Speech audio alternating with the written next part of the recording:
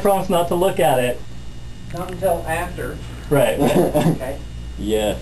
And Alright, sound good. Go ahead. Plot away. Plot away. This is our pre-game players strategy session with food. Yes. Food is a necessity. Yeah, so we were all talking about sports. Live. Who watched the football game? Football. Football? Yeah. What's that? Who watched the sports game yesterday? Does that have anything to do with Blood Bowl? Yeah. Blood Bowl. I think it started with Blood Bowl. It kind of evolved from it. It's a spin-off of Blood Bowl is as close as we get to actual physical activity. Yeah. To exercise for the week. Wow, that's awesome. Someone's going to be disappointed when he watches that. I don't have any strategy. Typically my strategy is like stay behind one of, because I'm the warlock, so stay behind one of you guys, the fighters, until I can get in range with my spells and pop out and Tarvis, you hit something. Tarvis has a really good strategy. I do what the voices tell me to do. Tarvis and it's never steered me wrong. Except for one time they told me to do something that would have killed me, and I didn't do that. But that was because I was scared, not because I don't trust the voices. Maybe it would have been a good idea. We don't know. Magic 8-ball. Yeah.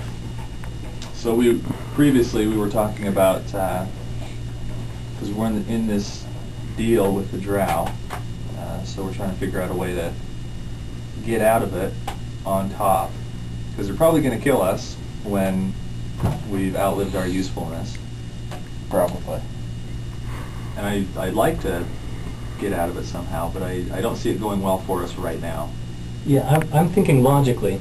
If we help the drow, they will kill us. If we run from the drow, they will kill us. If we betray the drow, they will kill us.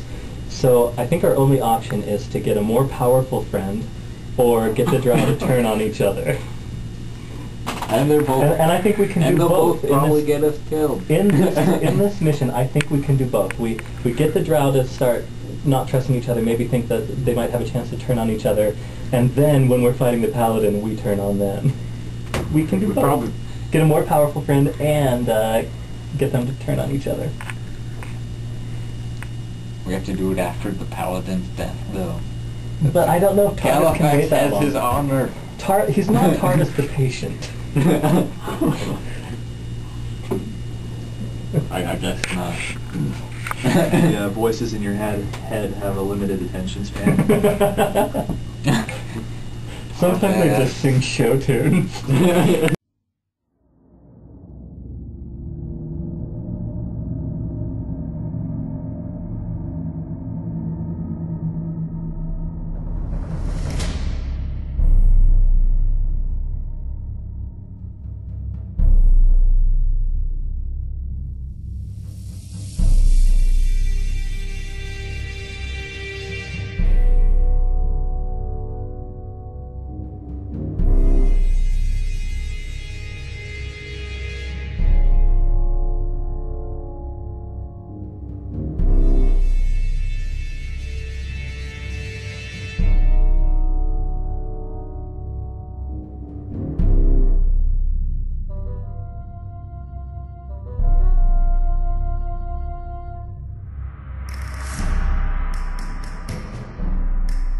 Cell phone is going off. I'm glad that old lady downstairs. I'd encourage you. Oh, am I going?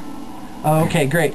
When we last left our heroes, you had just cleared out the Chamber of Eyes, which was the hideout of the Red Reaver tribe of goblins, slavers, vicious subterranean slavers, and some of them have fled, but you got the remaining villagers to safety under the careful guidance of, who was it again?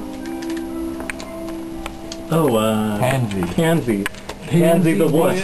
Pansy the Wuss. Okay, great. Adventure extraordinaire. And you've met up with a band of 3 drow. You have agreed to help them recover a sword in exchange for magic items, payment up front. And right now you're headed a dark and dangerous way back to the 7-pillared hall, which Velv, the head drow, says is sort of an underground city, a neutral ground of the Underdark, which is kept peaceful by a mysterious group of mages. And that's about it. Alright, you're going down a particularly narrow and windy section of the Underdark. Your torchlight dimly illuminating the way ahead of you. This is obviously a well-traveled area. Here and there, Velv explains certain features to you. He talks to you about rock formations and, cave crickets. And a short, black-robed figure comes into view. It's a goblin, and he is humming some sort of tune to himself. I like my man meat. I like my man meat. I wish it was man meat, but it ain't. It's bat on a stick. And he holds out, it's a black, sharp stick, and it has a bat impaled on it. And he starts to bring it to his mouth, and then he sees you and he goes, And he takes an arrow in the tongue. and then he drops the stick. What do you do? Well, my arrow's already mid-flight. So you've nailed the poor fleeing goblin in the back of both knees. He falls to the ground, inert. And as your party cautiously approaches, you see him quiver a little bit. And he grabs the stick. That on a stick. So delicious. I asked him And if he he's falls okay. unconscious. Oh, well, let's wait till he wakes up. Prisoner number 2. You can keep him on your back. Okay. Like the... Do we really have time for this? Says No, we're Mel. going to take him with us.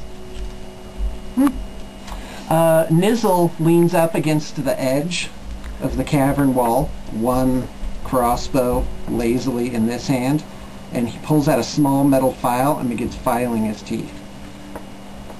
Not doing that gives me the EBGB. So are we ready to go? Dizzle's like, you need to get serious. And he says, I'm going a little farther up. Yeah, we're coming. And he takes up point behind a rock outcropping with his crossbow aimed down into the darkness. Ooh, it's all the way dark? Oh, well, I guess it's dark all around us. Yeah, well, the torch only goes out, I think, to 30 feet. All right, well... So what do you do with the goblin? He's still alive, still breathing. Do you want to just bring him along? Sure. Why not? Yeah, why not? Well, we'll search him, too, before we bring him along. Oh, you find lots of treasures. Okay? Yeah, that's right. You find a rat tail with a red piece of string tied I should on probably be writing this down. it. You find, yes, you need to Right. write down the goblin treasures. Rat tail, Uh-huh. With a red piece of string. red string, It's good for swinging. swinging. That's awesome. Okay, good. You find a fishing hook that's been bent straight. Bent hook? Bent straight hook. Bent straight, yeah. I would like to Right. get the wrong impression. Right? Yep. And lastly, you find a tin doorknob. Tin doorknob. Hey, I have one of those from the last goblin we killed. They're treasures. I got my treasure. Okay, so what do you do to the goblin? Do you just leave him there? I think we're gonna bring him. If you just leave The him dwarf here, will bring him. The dwarf. the ecology will take care of the body. The A dwarf. wounded creature, he's as good as dead anyway. You've wounded Right. him. So we'll both take him knees. back to town. So the his dwarf is- tribe won't have him back. The dwarf will just kind of bounce him around on his back. Okay, you'll take him back to town then.